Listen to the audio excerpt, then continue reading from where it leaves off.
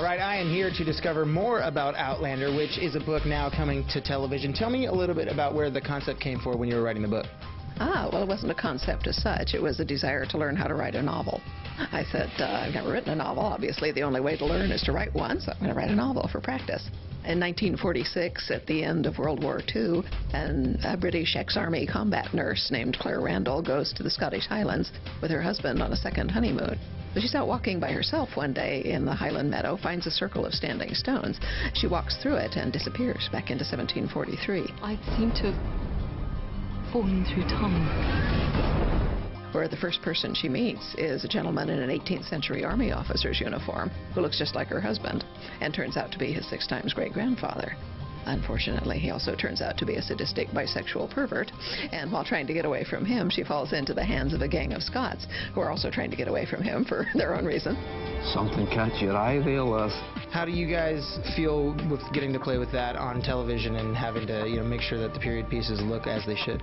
Well, it's fun. It's fun to create another world that doesn't exist. I think that's probably the one similarity between Battlestar and Star Trek that I've done in this, is that you are creating a world that is not the world that the audience lives in day to day. It was important to me to sort of say, all right, the books really have all this detail about history, and there's a lot of research that went into it, so let's embrace that. Let's make the period as truthful as we can to really try to make it authentic, to make it really feel like the 18th century, to not reinvent it and not to give it sort of a hip modern spin. Am I going to meet a tall, dark stranger and take a trip across the sea? Tell me a little bit about your characters in Outlander and what kind of experiences you have to go through in a show like this where there's a whole lot of traveling going on. There is. I play Claire Randall, who is a combat nurse in the Second World War.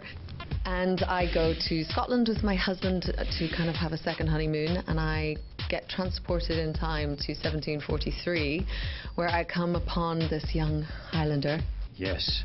Jamie Fraser is my character I play, and and then we sort of basically go from there. We fall in love and meet another character called Black Jack Randall, who's played by Tobias Menzies, who is a nasty piece of work, if you ask me. Besides having the really unique story, what do you think it is about Outlander that's going to draw in the crowd? It's a really great story, and it kind of spans this multitude of genres. It's got romance, but it's also got so much action, and it's got slight sci-fi, historical aspects, not this kind of sappy romance. It's like a real gritty world, and it's really fun. Yeah, it's definitely something for everyone. If you're not a fan of the books, you will be by the time you watch this series. It's, and it's very authentic and close to the books as well, so the fans won't be disappointed. For a woman, you do ask a fair amount of questions.